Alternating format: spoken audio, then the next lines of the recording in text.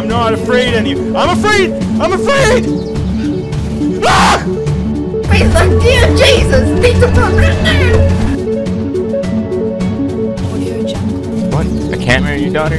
Come on, look, I have 13 hearts. Hey guys, Goxh here with some Catacomb Kids, and we have Lord Seth here too. Hello! As you can hear. Now this is a wonderful early alpha game. It's on Steam. It's by 4-Bit Friday. Yeah, and it's really early alpha, so don't expect too much out of it, but where it is now is already amazing. And today we're going to be playing the campaign. Yeah, and it's Catacomb Kids. Catacomb Kids. Yeah, okay. The C and the H almost stuck together. But yeah, no, the genre is action, indie, RPG, early access. Yeah, so it's really early access. Like, as you can see, it looks like they want at least 6 different classes here, but there's only 2, the bully and the poet. I'm going to be playing bully. The boulder. And all the characters are randomized, and here's my favorite parts is the traits right underneath the health. This character has magical armor and magical weapon, so my breastplate is of heat and my hammer is of rending, but I hate spears, so I won't be able to pick up or use a spear, and I'm clumsy, so I'll trip over rocks on the ground. He also has a magical smolder. That's not really smolder, I guess. And then things like Messy Eater will stop me from getting full healing from food items. That guy's just like, my father doesn't love me! I usually take whoever has the most health, because goddamn is this game punishing. Alright. Potion on the ground. Oh, talk about the potions, how they work. Alright, so potions, as you saw, I threw it at the enemy there, which may seem like a silly idea, because I ended up giving him regeneration, but a lot of the time potions are bad. They can have a flame effect that catches you on fire and then you pretty much die, or you get poisoned. The general that was my controller. Controller on the desk. The general idea. You know, the combat, you can actually avoid a lot of it just by sneaking past enemies. I usually confront it because you can loot corpses and steal all of their gear. Oh, that's cool. How it has like a cross inventory. I like that. And you're never stuck by a boulder because you can always grab it and move it, or just bust it. This would be like a great arcade game for Xbox 360 or Xbox One. Yeah, because I'm playing with the controller, it has full controller support already, and it's just wonderful. And here's the door to the next floor, but I don't want to go through yet, because you don't level up through experience. You actually have to find a leveling orb. And there's one for every level. And here it is. It has a nice wub wub deep like vibrator sound. Like I have a bassy vibrator. It's like it's the mountain's heart. Yeah, and you can take it with you, but it won't pass through the door. It won't let you go down to the next floor with it. It's the Arkenstone! And when I use it, it'll fill up the little bubble in the bottom right near my money and give me this nice level up screen. Now I usually spec into defense right away because after you up a stat, you have a second point to put in, and you can up another stat, or you can get a bonus in the stat you upgraded. So I upgraded defense, and I'm going to go for a dire block. So if I attack just before being hit, I do a strong parry. And it's one of my favorites because it's so handy being able to parry in this game. Very seductive. But yeah, looks like really fun. Like whoever did the pixel art, brilliant. Yeah, and quick loading screens too. I'm curious because right here it says the developer is 4-Bit Friday and the publisher is 4-Bit Friday. I wonder who actually did the work. Think it's possible it was one dude? Maybe. It's probably just a small group of a few. Okay, so this potion, it was dropped by an enemy, so we already identified it by throwing out a slime, but potions that are dropped by enemies are almost always good. Or are always good, because enemies don't carry potions that will catch you on fire. I'm gonna pocket that. Boots! And yeah, so a lot of combat's not really useful to get into unless it's something you can do. Like slimes are almost never worth it unless you're eating them. It's definitely a game that would benefit from a multiplayer.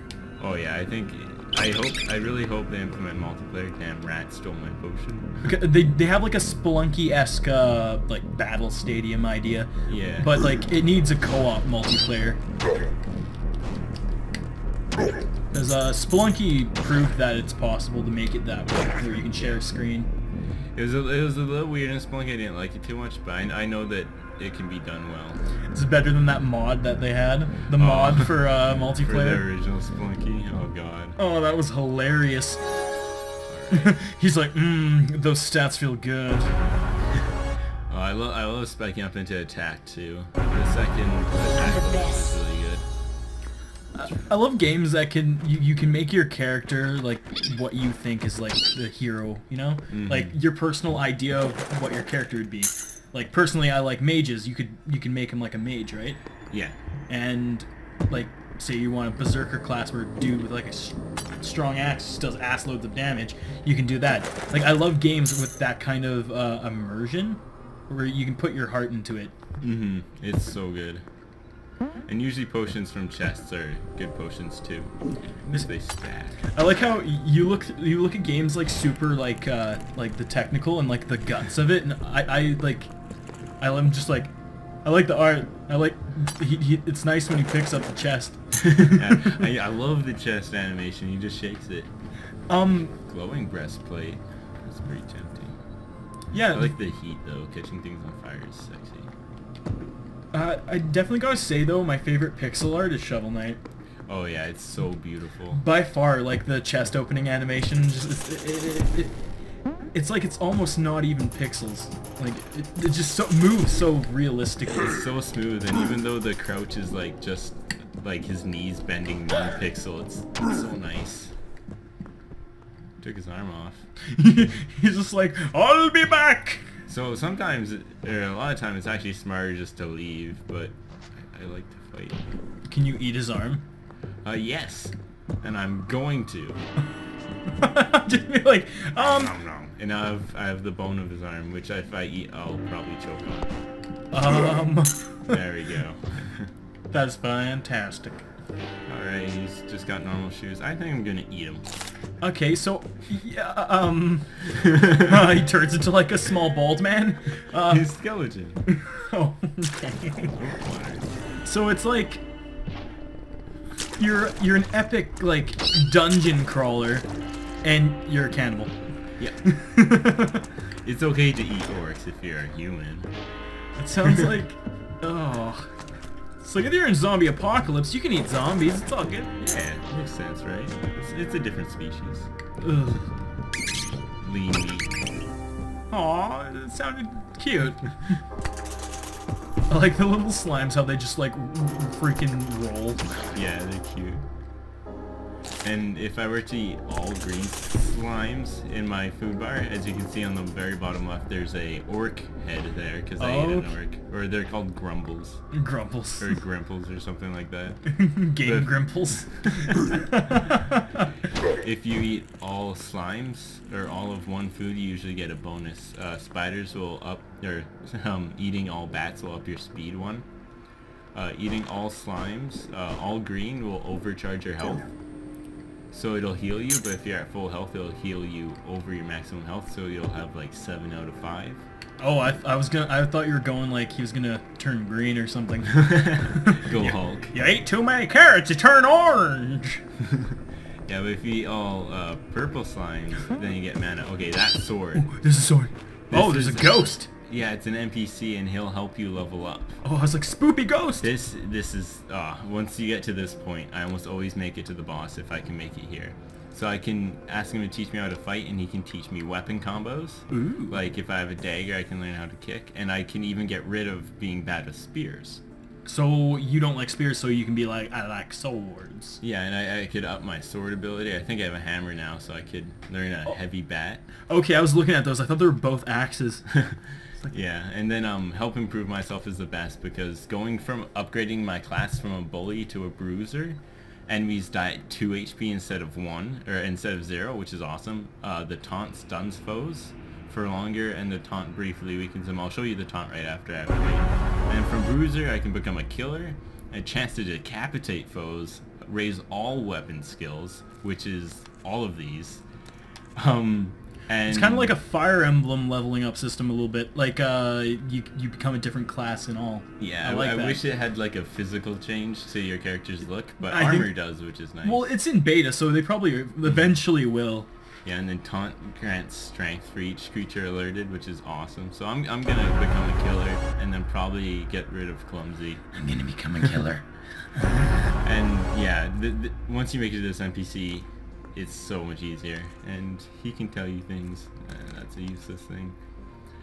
Goo isn't very nutritious unless you go all in. Apparently bats are the opposite, best in moderation. So that's a weird way. Is that how you spell bats? No. Why? It's like biots. Yeah, it's a little weird. Can you steal his magical sword? No, I wish you could.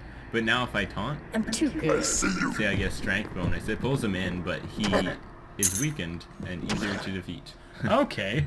So this kind of makes you more of a battle-ready class if you upgrade into killer. I think we need to work on the voices a little bit. Yeah, a lot of the girl characters sound like really young, and sometimes the taunt says, "Oh, it tingles." And I'm not sure about I'm this. too good. I'm too good. Are you a guy? Yeah. At least I think I am. James W. He's like, he should have, okay, a character like that, his voice should be like, quite. That slime was superb. Ooh, a skeleton. Oh, they're so creepy sounding. I think, hey, that's good. I like that. Yeah. Oh, when Orcars do, they're like, "I hear you." These guys are like, "Come over here." He's like, I'm too good. I'm not good. I'm fabulous. Oh, I don't want that stick. Whoa, that looks okay. I liked it. I liked it. Skeleton had nothing on him. Can you eat him and choke to death? Yeah, if you try and eat bones, you choke and take damage, I think. That's fantastic. I just imagine like a guy with like a bone stuck in his throat. He's like, So much detail. You can squish them with rocks. It's this game is just fantastic. It seems like later on it's gonna get hard, right? So it's really, it looks like it's gonna be skill based, like strictly skill based later. Yeah.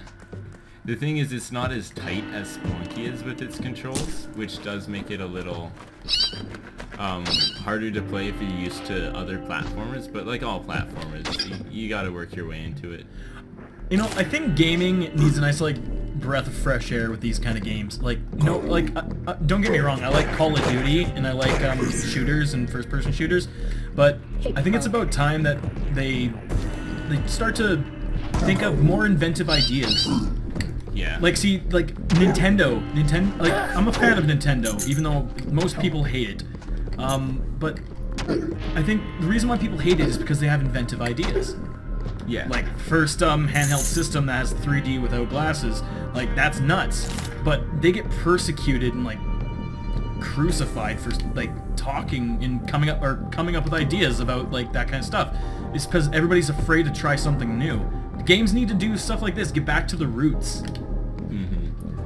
Yeah, this game really does a lot of things right. And look, ball of slime sticks to the wall and you can jump on it. That's fantastic. Like, it has ways to help you traverse the environment really well.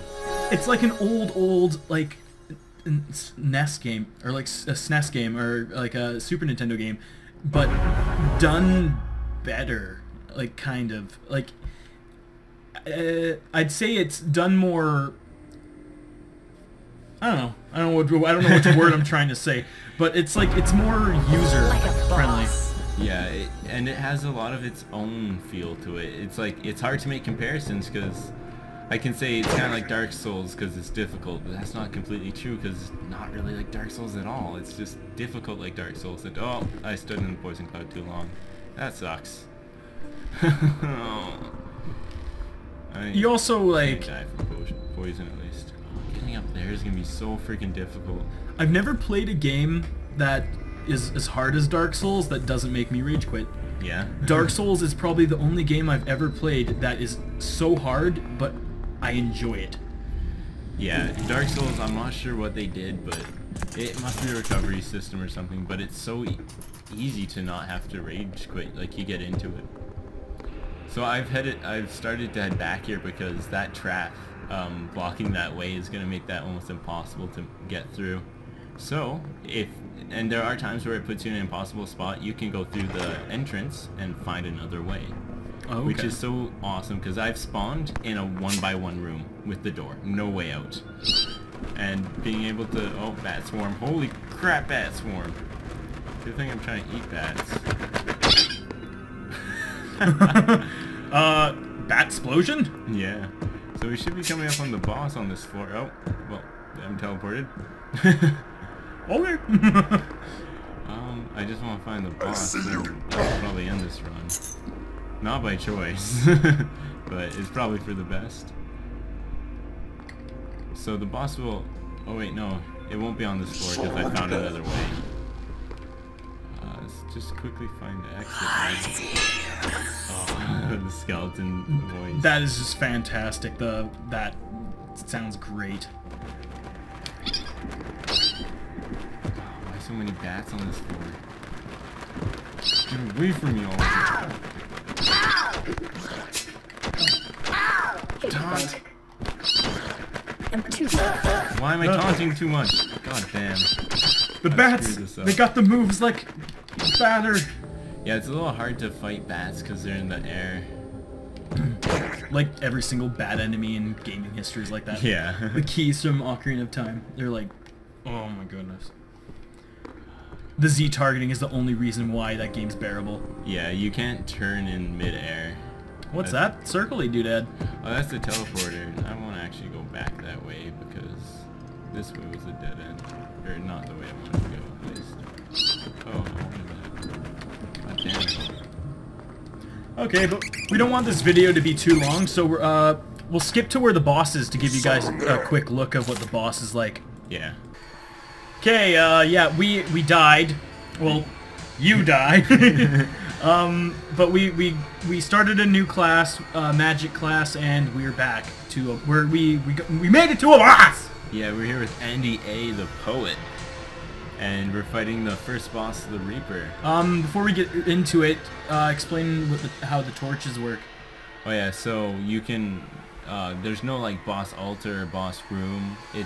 There's these blue magic torches in the background, and when you see them, that means you're at the boss. And if you walk close enough to light all of them, then the boss appears.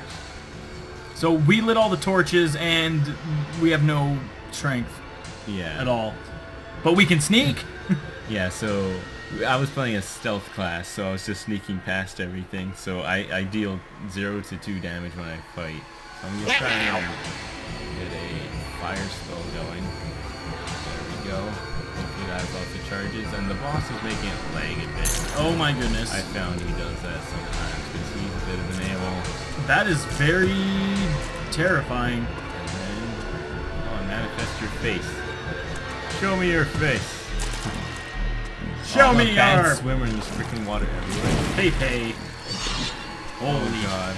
That is terrifying. It's hard to hit with this. Oh, so yeah, this was the Reaper you were talking about. Yeah. The glowing. Oh my. I can't hit him with this damn fireball. It's the only real attack I have. Got killed. Where's his health bar? He doesn't have one. Oh, I caught him on fire. Maybe I'll actually kill him. Oh, there he goes. You can't see me. Okay, Magic 101. What kind of spell do I get with this one? Come on, spell book. Whoa, where'd he go? Oh, there he is. There we go. What the heck? What's that little number I'm filming? Was that a pop-up book? I got a pop-up book. Fear me. That just scared the shit. Oh, he's tinier! Oh, I've never gotten to this phase of the fight. You're scaring the shit out of him. Maybe it's the spell. He's like, you're scary. He's trying to put that book away. Ah, god damn, I don't know how to put them away. It's not using up any of the charges. Well, when's the first time you played this game? Like, you're pretty new at it too, right? Yeah. You did it. You killed him. I don't get it. I was just kidding. I'm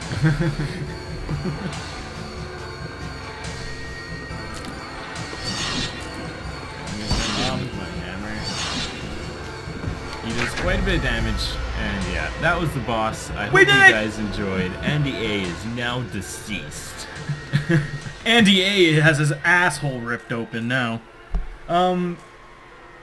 So yeah, we're gonna put out another. This is episode 1 of us just playing the campaign. Well, Goxh playing the campaign, and episode 2 is just gonna be us playing the The verses. the verses, just like Spelunky. So we'll see you peeps in the next video. Bye.